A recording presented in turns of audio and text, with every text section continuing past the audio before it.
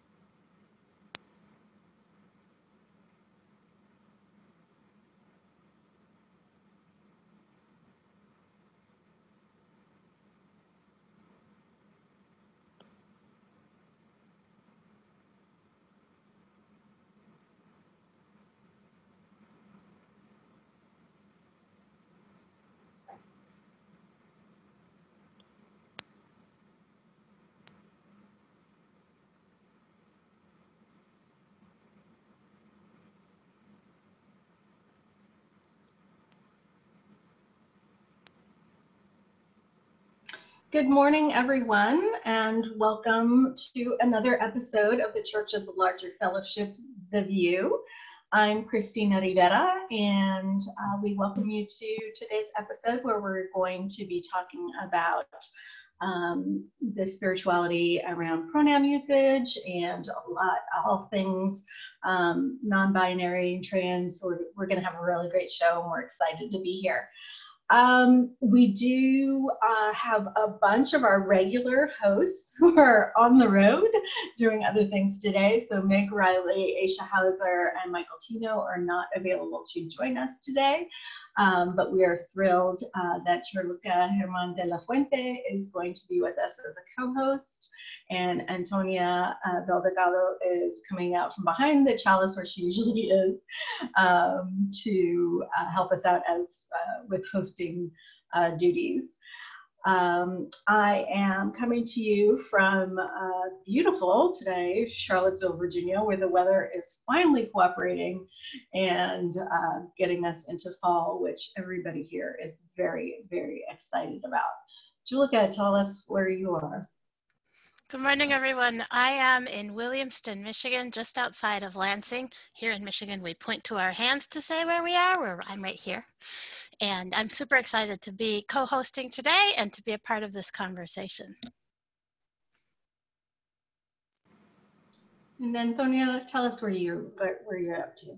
Hi, I'm Antonia Bell-Delgado. My pronouns are Z and Zer, and I am in Wilmington, Delaware on a nice fall day. It's good to be home. It's coldish. Sorry. Well, usually this time on the VUU, we do a little bit of a UU roundup. And so I'll invite Julica and Antonia, if you know of anything that's been going on out in UU land that you'd like to highlight.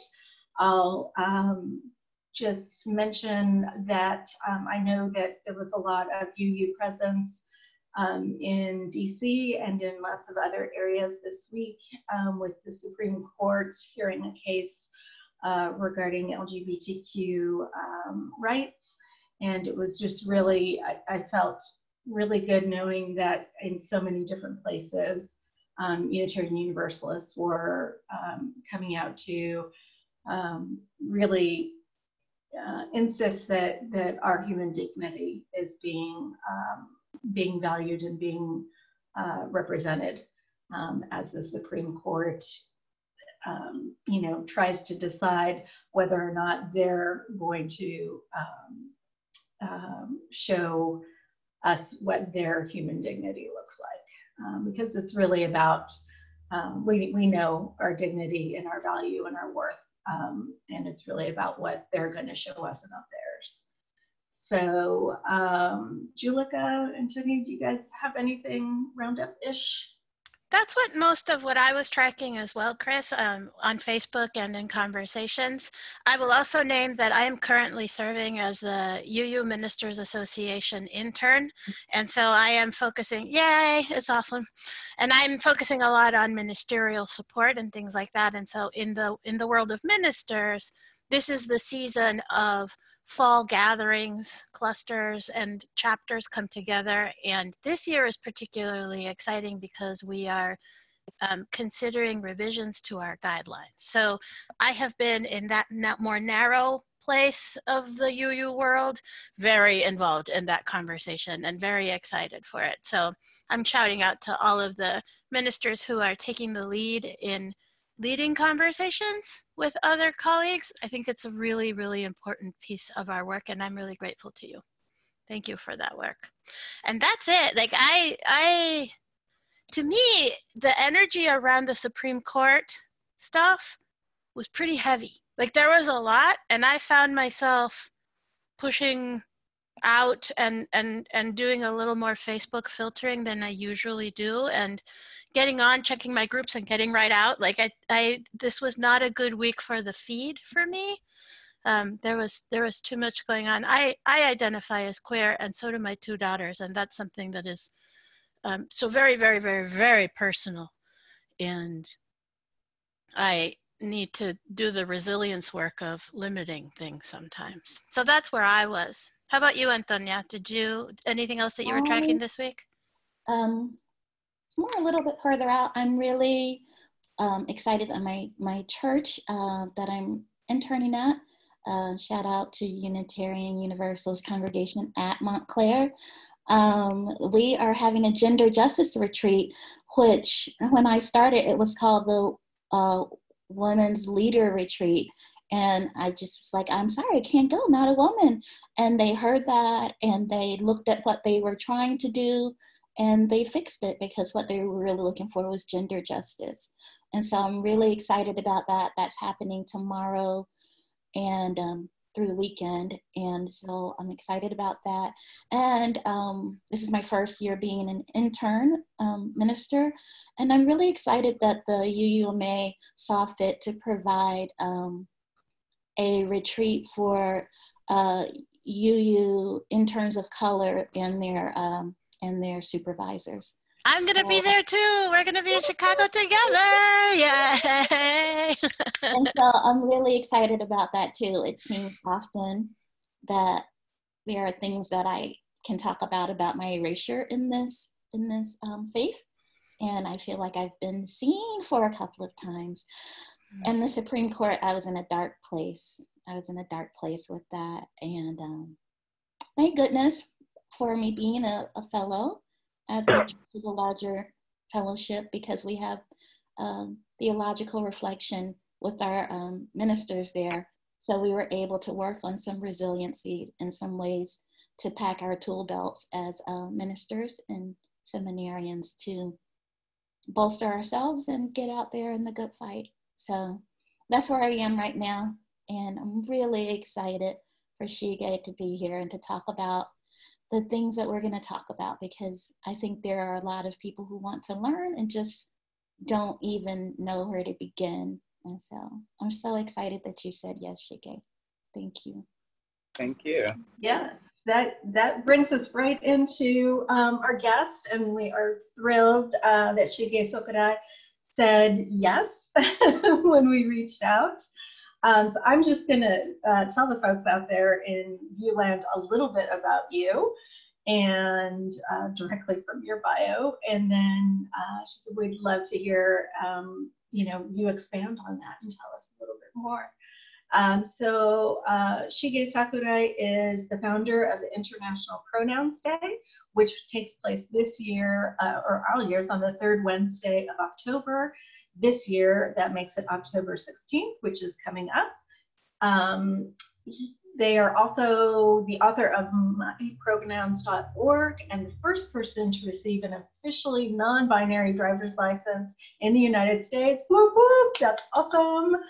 They are the Director of Leadership Initiatives and Associate Director of the LGBT Equity Center at the University of Maryland, College Park. Shige is a Unitarian Universalist and has atheist, Shinto, Buddhist, and Christian heritages. They have written and spoken about queerness in Shinto and nature spiritualities. Shige has traveled in over 40 countries, studying in 6 of them. Definitely want to hear about that. And they live in Washington, D.C., just a little bit up the road from where I am. So welcome. Thank you so much for coming on the VUU. And just like tell it, that was like a lot in your bio packed into just a little bit. So feel free to pick out any one of those and tell us a little bit more. Sure. Hi, Shige. They, them pronouns. It's so great to be on the VUU with you today. I'm excited to have this conversation. I'm not sure quite where to begin. Maybe with like non-binary and trans identities.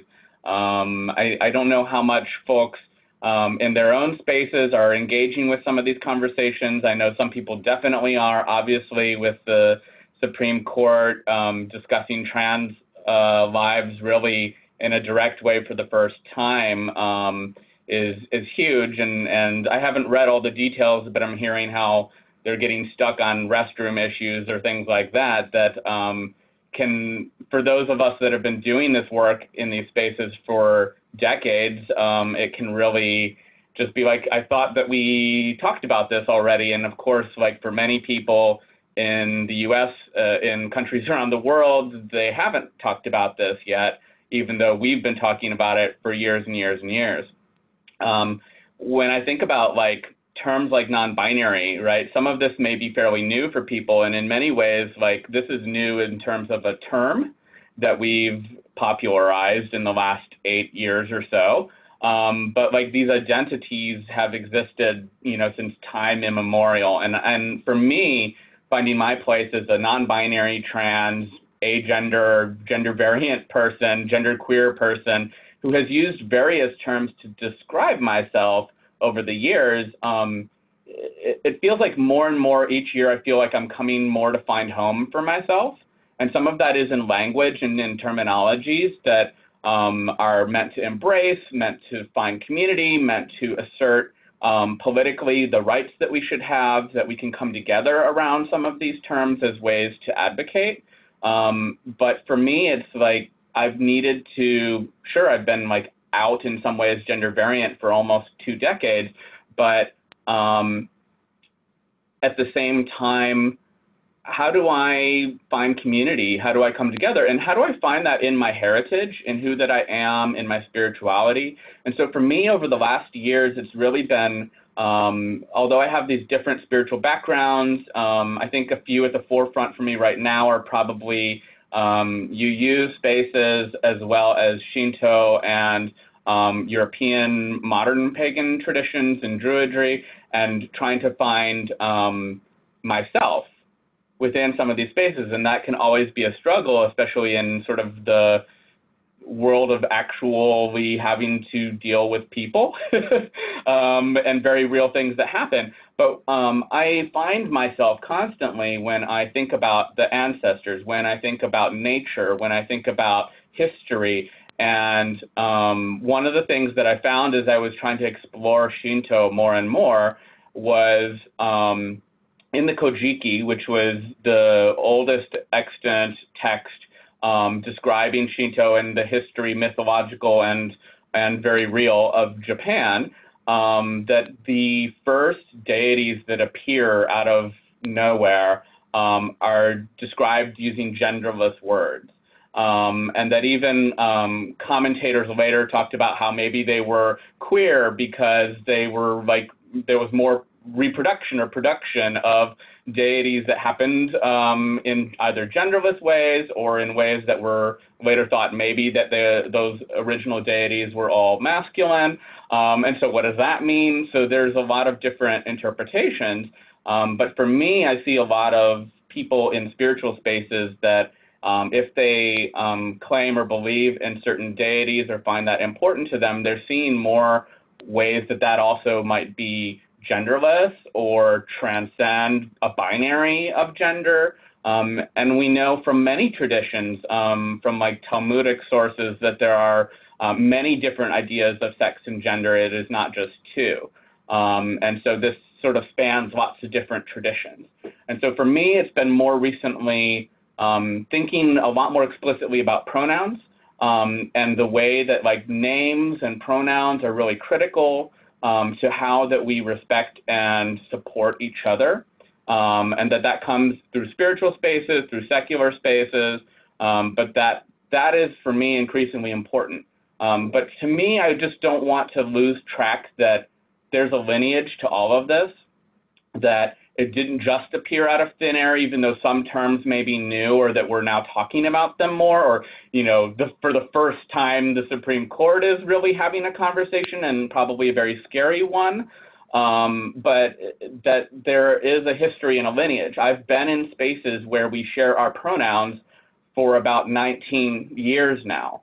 And some people say, well, I've never done this before. And I'm like, cool, we'll try to get there and help you figure out how to do this and be more comfortable. But, you know, please understand that for me, this is not new. And this has been more than, you know, I'm 38 years old. It's been more than half of my life that I've been in spaces where we share our pronouns. So I'm kind of like, also get with the program. And sort of how do we not just conceptualize this as like something that young people came up with 2 years ago. This is something that we've been in discussion about, especially in trans identified spaces for many, many years.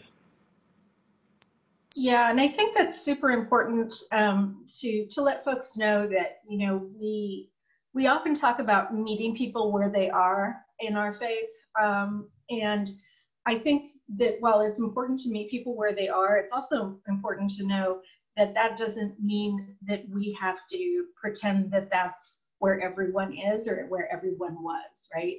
And so I really liked what you said when you were saying it, that it felt like when you're using those proper pronouns for yourself, that it felt like coming home, right? And so part of that is that, like you said, having, you know, been doing this for as long as you've been doing and other people have been doing.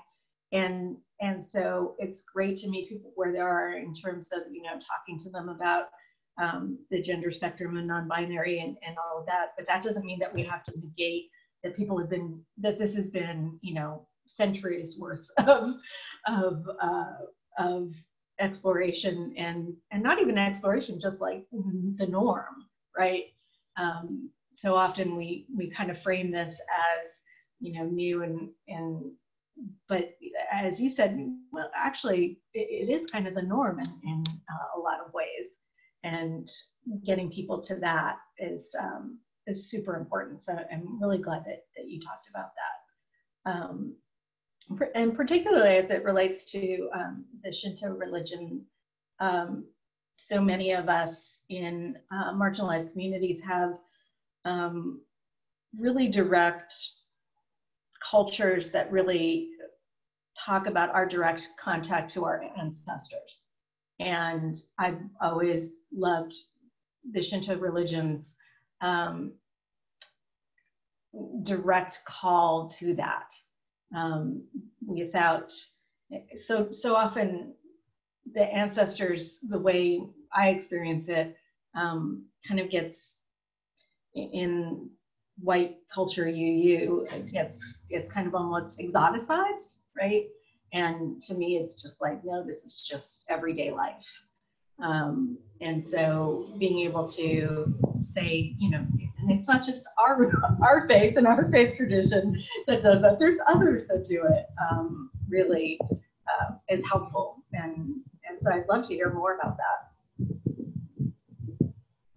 Yeah, and I think that's you know, it's a challenging area because I don't want to just romanticize history and think that like my interpretation is equal to the interpretation that people would have had 1,000 years ago either. There are many like terrible things that have happened in history, and there are many terrible ancestors too.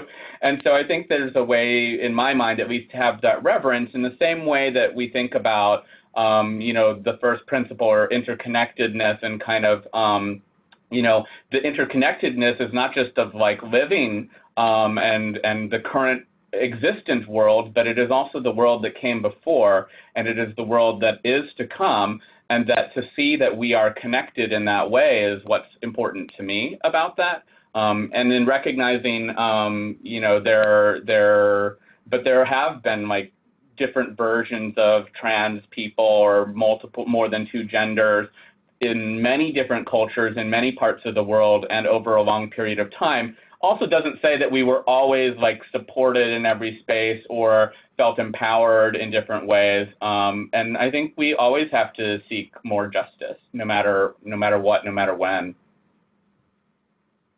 I would love to follow up on something along those lines, Shige. But before I do, I just want to notice something that I noticed in us, in our process today. And that is that when you are watching this live on Facebook, hello people, you can see that we have all identified our pronouns. But when we introduced ourselves verbally, it was Antonia and Shige who used their pronouns, and Chris and I did not. And I identify as cisgender. You do too, right, Chris? So I think that that's just really worth naming, that when we give the heavy lifting to the folks who are not using she, her, him, his, the he, him, whatever, that is a way that we who are cisgender allies can work to normalize it and do it more. So I apologize to you for not doing that verbally as well, particularly for folks who are listening to this recording later and only have the audio and don't see that I identify as she, her on the video. So I just wanted to name that as a practice that we tried to do and that I failed in this moment. I apologize.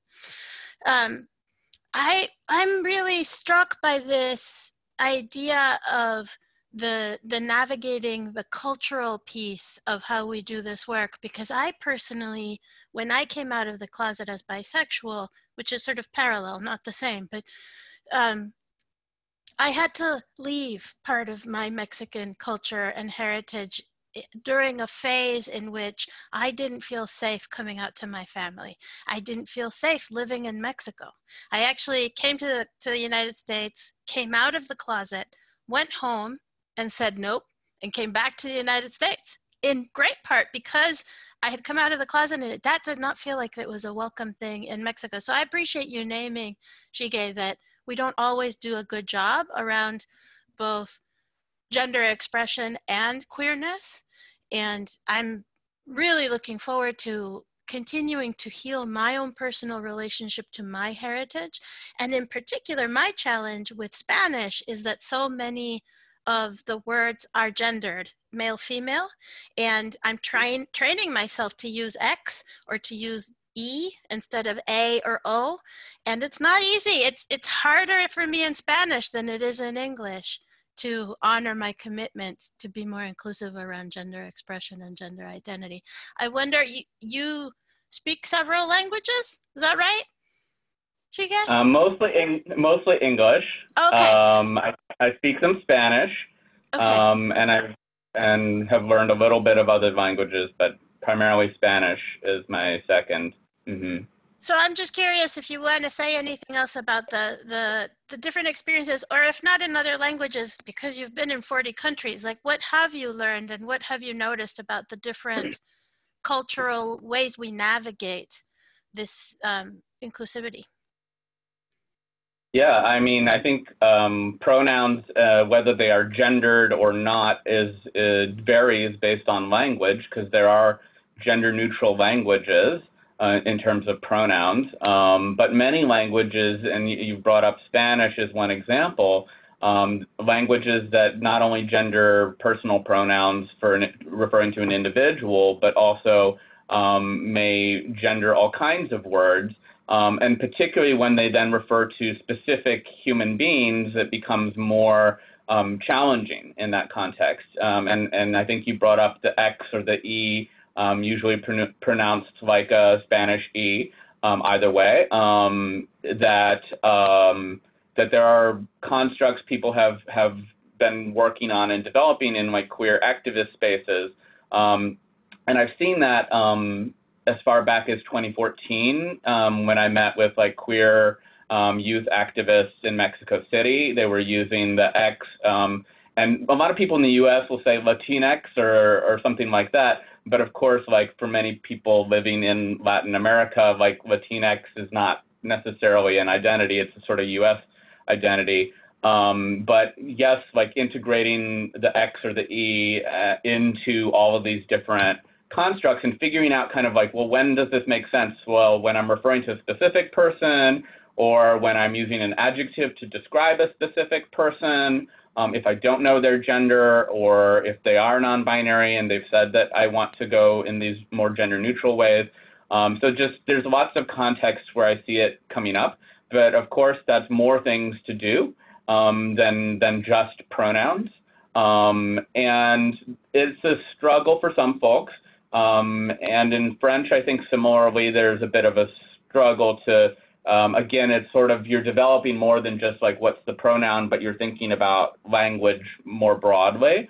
One article I saw was in Canada, though, describing healthcare for trans people and how there were Francophones or people living in Francophone areas that were going to Anglophone providers because it was easier for non-binary people that went by gender-neutral pronouns and language to feel included and respected. And so it was really interesting to me just to think about like what the impact is on people when they don't feel included, and that they're like willing to drive hours to find a medical provider that will even just use the right pronouns.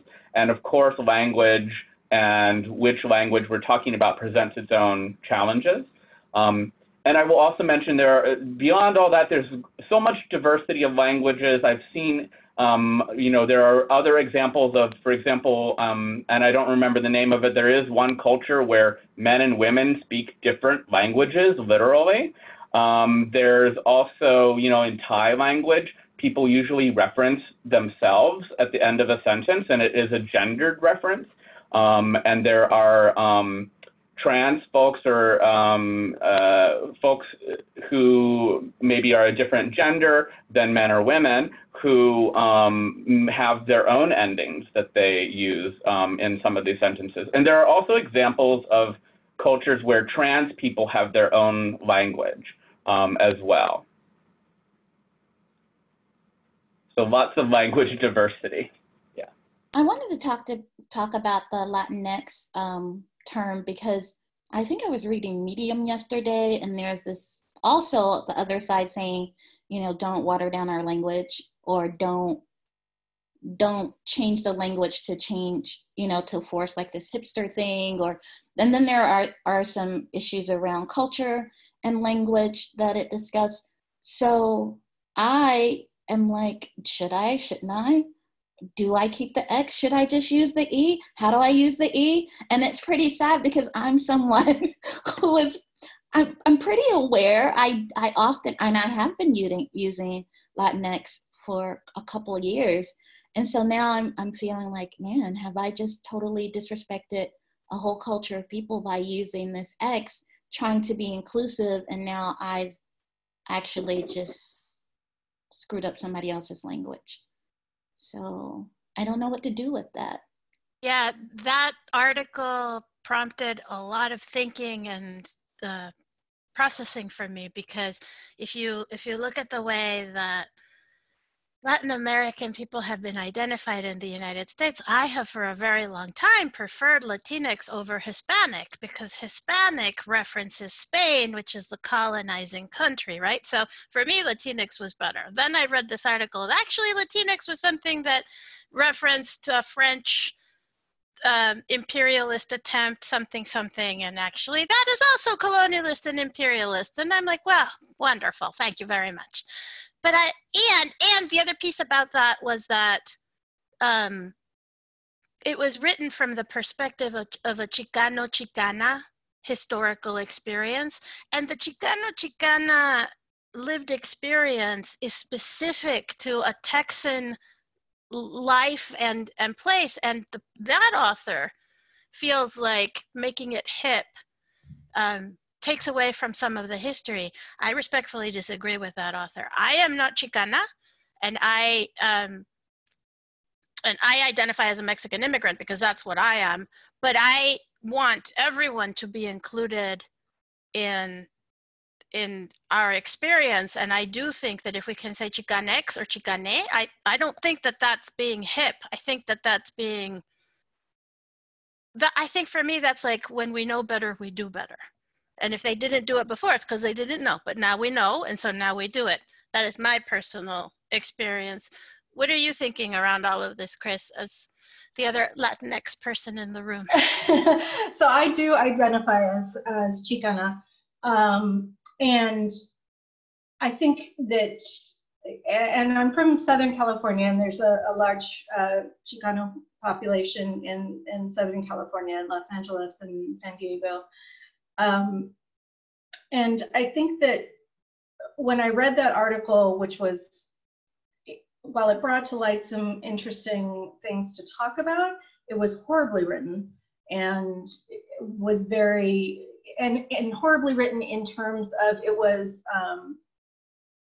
was insulting and harmful to people who were not on the he/she gender binary. And that, to me, is the conversation, right? That gets hidden in the conversation about, you know, is it X, is it E, is it, you know, how do we change our language?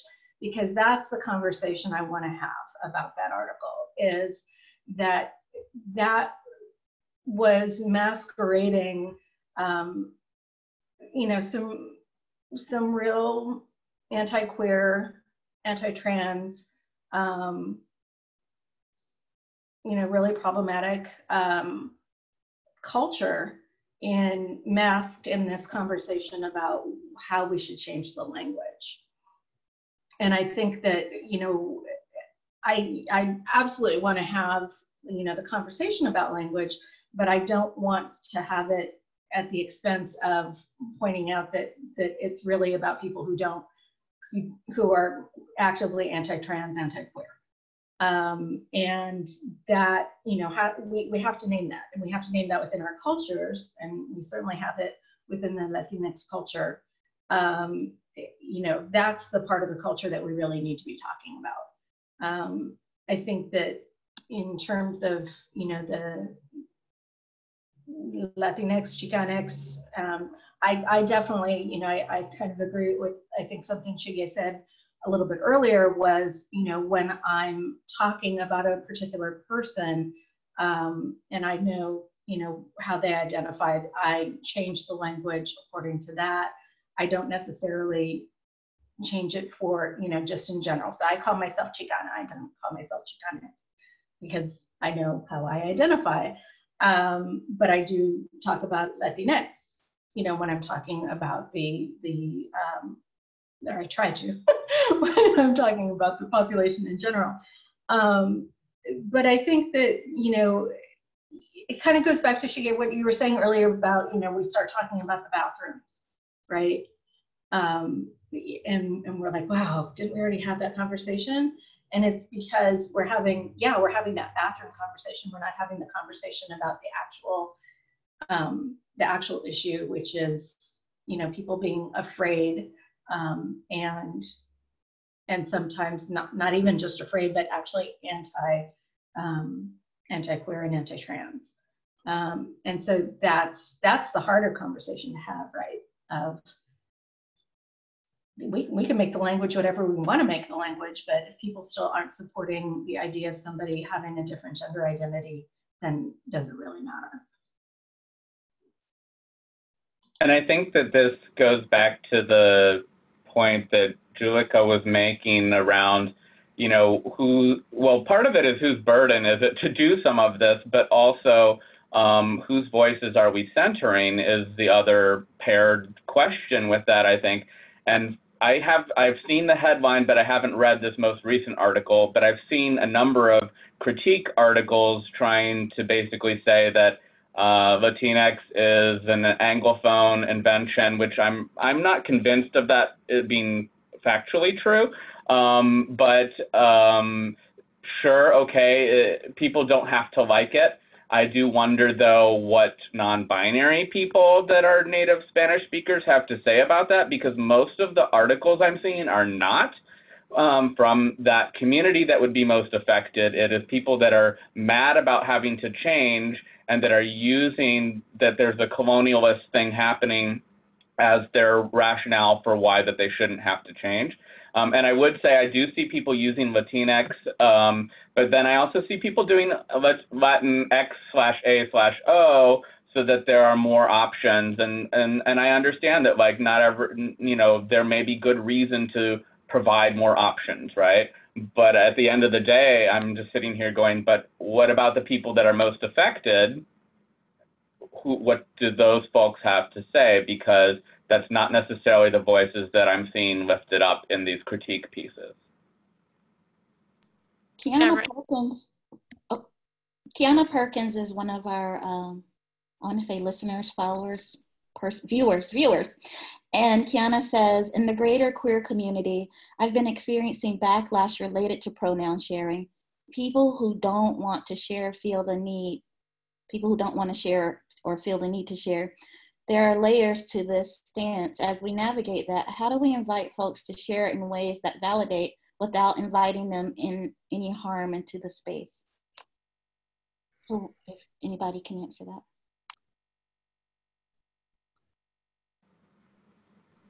I'm wondering if other people see that showing up in your spaces, and specifically how that you see that showing up. What are the things that people are saying that either are the backlash, or what does the inviting harm look like in your spaces? I think, so I'm in a lot of youth ministry spaces, and I think it's a little bit different there. Maybe not, but I think that when we're talking about this issue, we're usually talking about how can we support people who are in discernment and questioning their gender identity, and so they may not know what to say when, you know, you sit around in a circle and everybody shares their pronoun. And so where the question I get then is actually a very supportive question of, you know, are we doing harm by sitting in a circle and everybody giving their pronoun when it gets to that one person who's like, you know, deer in the headlights kind of thing. And so how can we create an environment in which that person feels safe and knowing that they don't have to share or that. So I think there's that question. And then sometimes we find it in other ways in which people, like you said, are just, you know, being asked to change and are trying to push back against the change. But my concern is really that first one of, you know, how do we support folks who just don't know yet and don't have language for not knowing yet. Mm-hmm. I see it in congregations, especially in the, I'm 43, so around my age group and older, I see a almost like type of thing. My pronouns are, how do you do it again?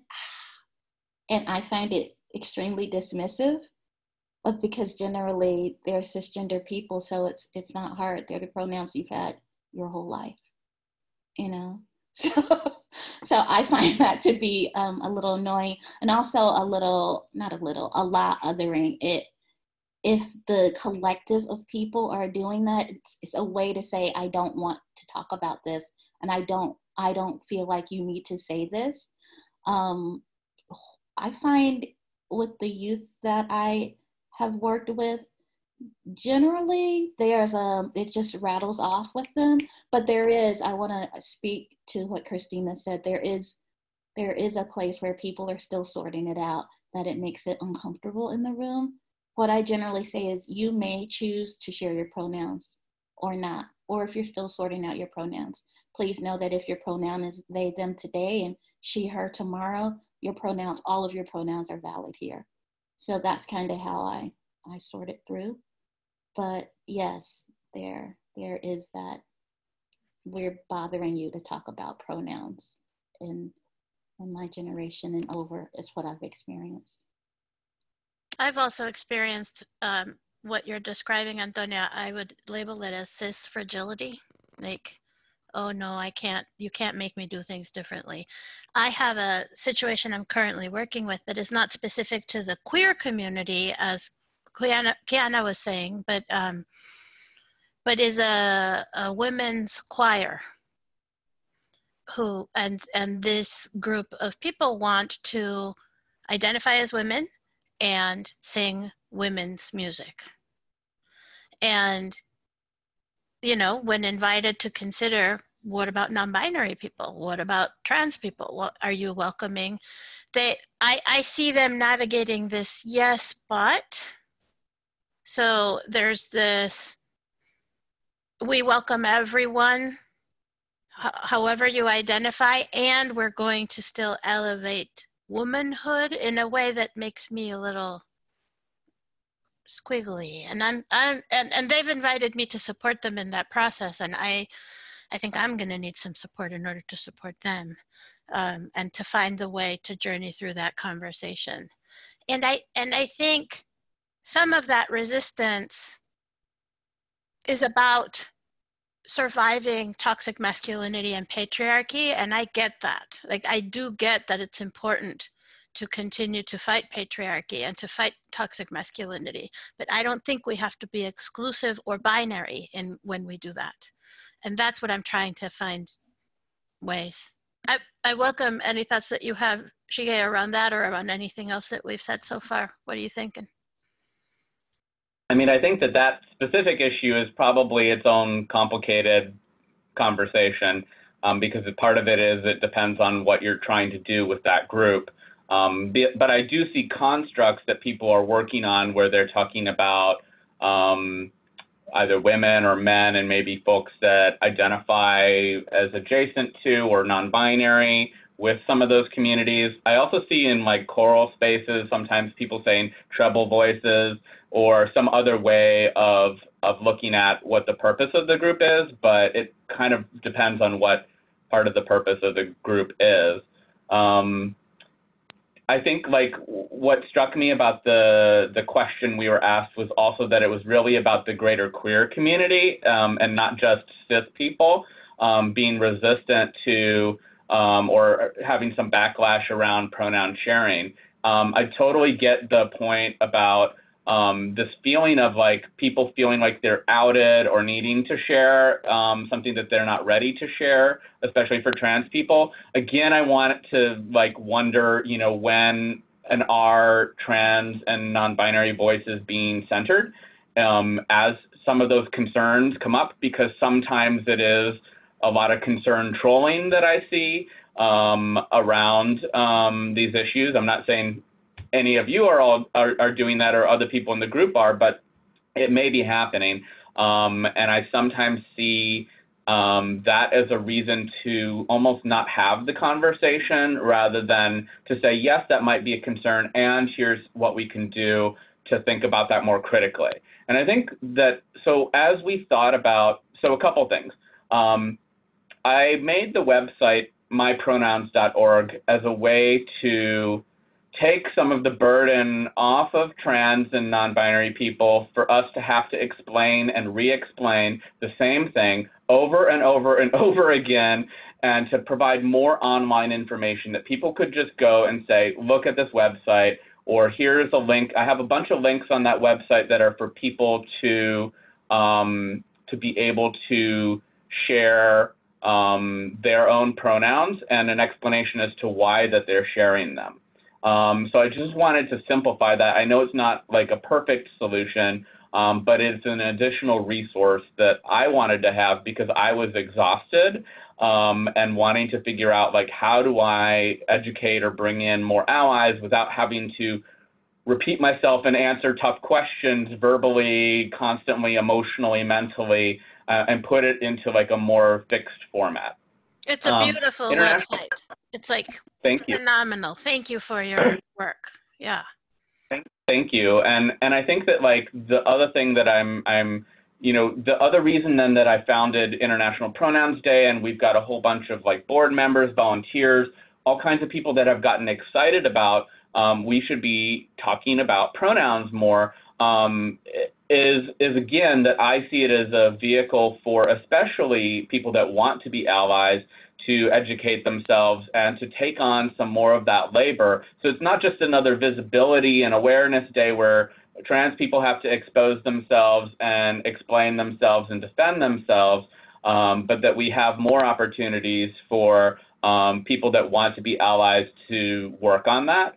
And as we thought about our mission statement for what the purpose of Pronouns Day is, we said that we wanted to make respecting, sharing, and educating about pronouns more commonplace. As we originally did that, the words were in a slightly different order, and we had said asking about pronouns, and we're not against people asking people what people's pronouns are, but we wanted to substitute in educating about, because we felt that simply doing the pronouns go around where you just ask people, but they have no context. They don't understand why they're being asked. They don't understand how to share.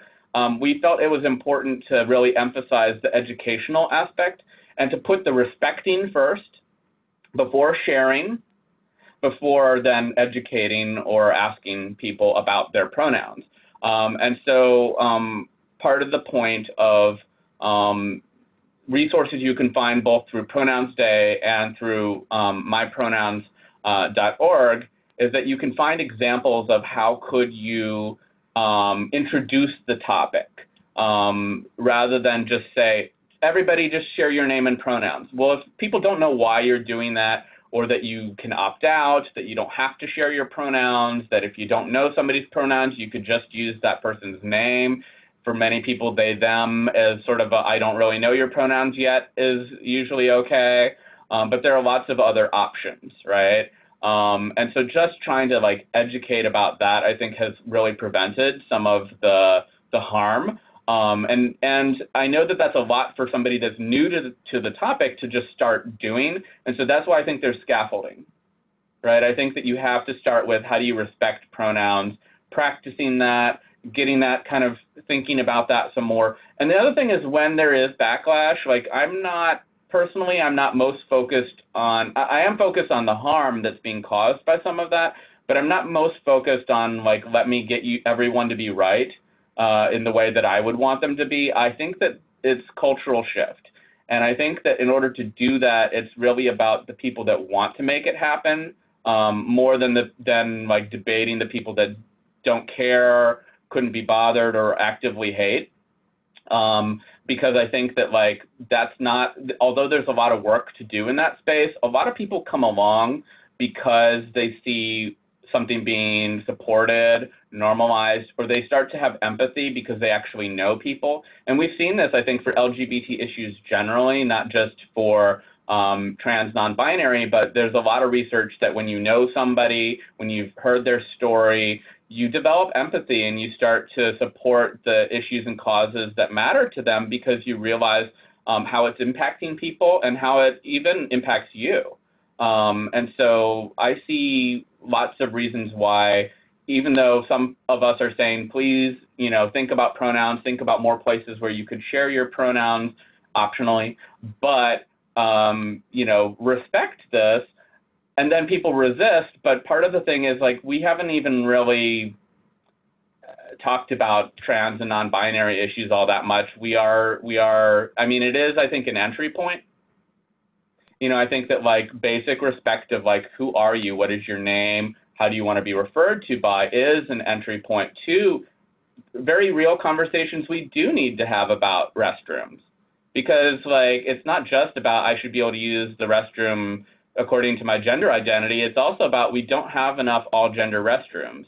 And there's a lot of things we have to do procedurally, regulatory, like financially, operationally, logistically to like create different spaces, to think what would a universal design that supports nursing parents or people with disabilities or trans non-binary folks, what would a real universal design for a restroom look like, and how do we make that so that every time we build new structures, we're building in a thoughtful way. We're not even there yet. So yes, pronouns, but it's a way to then start talking about trans people, to talk about violence, to talk about all these issues that we face. Okay. I don't know the term concern trolling. Can you tell me what that means? I have an idea, but I want to make sure I understand it. I mean, I think it's when I don't even know if people intend it in their minds that it's all plotted out, but I think when people raise concerns, not really because we really have to talk about that concern to move forward, but it's a way to stop a conversation. It can, in function, it can be a tool that's sort of a conversation ender. I'm thinking that this isn't just about like pronouns or trans issues. I think this comes up in all kinds of areas. It's almost like slippery slope arguments where people say, well, then what about this? And I think that is sort of what we're seeing in the Supreme Court is, you want to talk about like not being fired from your job, but if we allow you to not be fired from your job, then what does that mean about restrooms? And it becomes this whole, like, we have to discuss every single issue and can't just move forward because we see something that's like more fundamentally the underlying issue. Some of it is probably, there's some concerns that are, I think, more meaningful than others and legitimate, but I also think sometimes people bring things up just to divert the conversation. Jalika has a question from the audience, and then I want to hear a little bit more before we run out of time. I definitely want to hear about the International Pronouns Day because it's coming up. Thank you. Yes, I hear from Linnea Nelson, the president of the Loretta Board, our religious educators, and she can't post on Facebook. She doesn't know why, so she messaged me instead. I wanted to react to your comment of we know better when we do better. When we know better, we do better. To that goal, Loretta is following the administrator and membership professional associations in partnering with Transforming Hearts Collective to offer a 6-hour online program with live Q&A sessions for Loretta members starting in January, launching this initiative very soon. Hopefully, educating religious educators will permeate our congregations and the greater world in understanding and more supportive relationships. That is super exciting. I look forward to that online Transforming Hearts Collective session. I've heard it's really fabulous from other folks already. That's great. Thank you, Linnea. So Shige, what can you tell us about the upcoming International Pronouns Day? Like, why did you create it? And kudos for that, yay. And what would you like us to be doing with it? Yeah, so it's coming up. It's the third Wednesday of October. This year it's the 16th, so it will be different dates each year based on the calendar.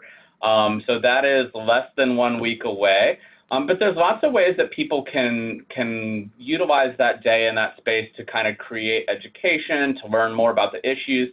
If for folks, they feel like this is really new, I have not thought about this at all, it may just be an opportunity to read some things and see what people are saying. Of course, there's always going to be some like transphobic thing that people want to say, but like take a look at what trans people have to say. And you know, pronouns are not everyone's #1 issue. To me, though, I see them as an entry point to having a conversation about intersectional identities, about the violence that people are facing, about discrimination, about restrooms and the access that we need to have and improve.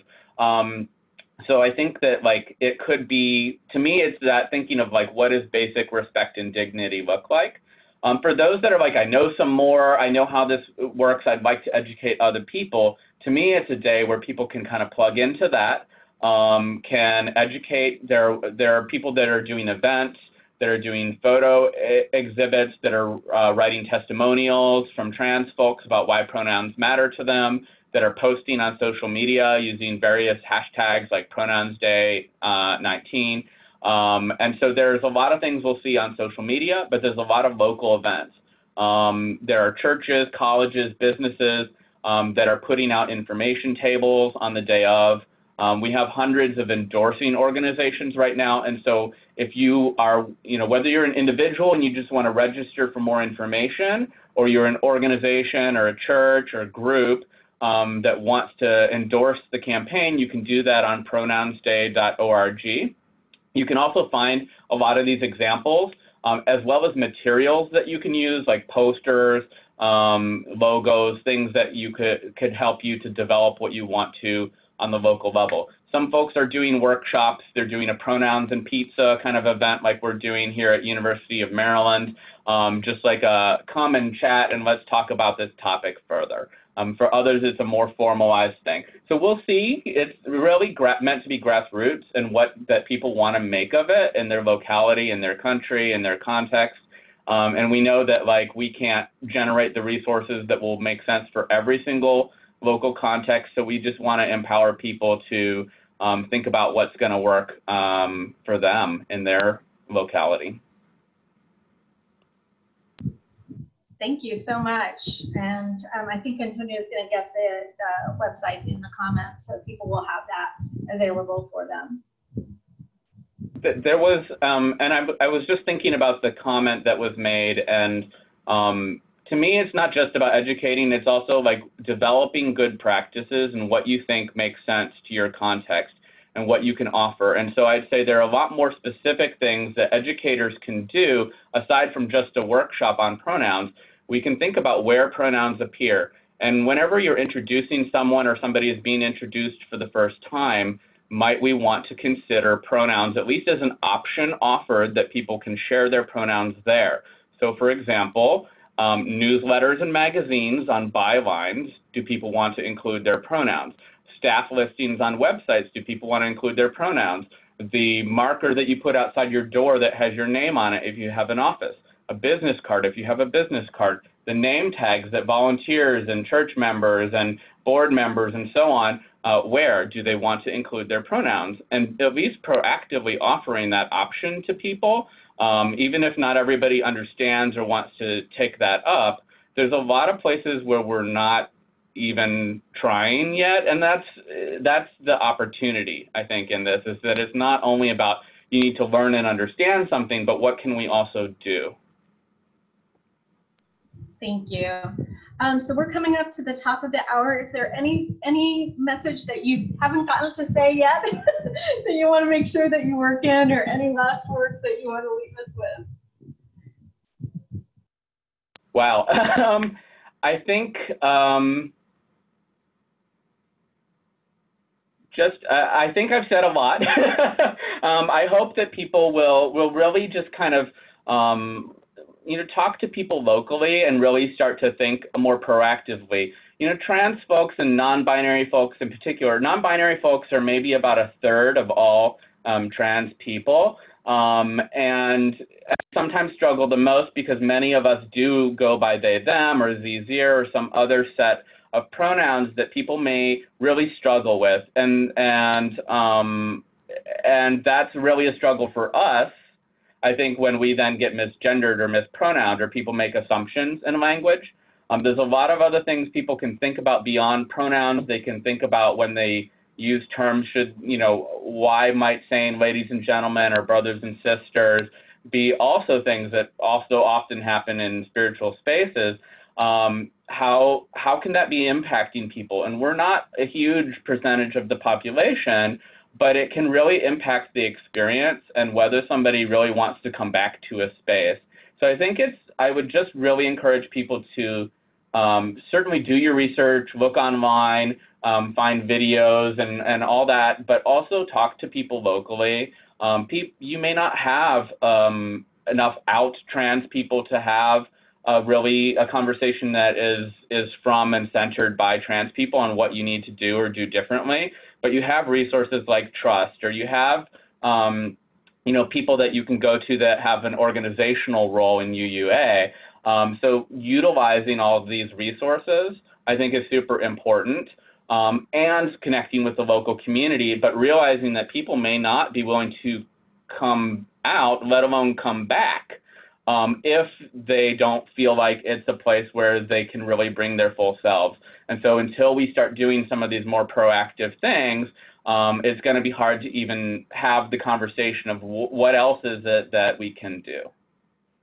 And I'm sure some are like pretty much further in that process than others, but if folks are like, we haven't really had a meaningful conversation on the local level, like here's the opportunity to start that up. Yeah, and I'd highlight also what you said about, resourcing those groups.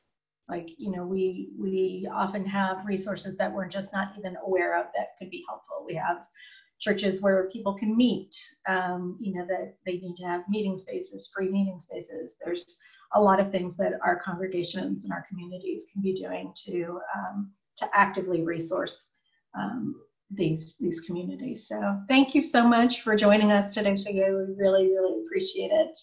And I know that we will have all of the links linked up to this episode. So I appreciate it. Thank you so much. Next week on The VUU, we have Catherine Clarenbach and Heather Petit, who are going to come and talk to us about centering the experiences of neurodivergent Unitarian Universalists.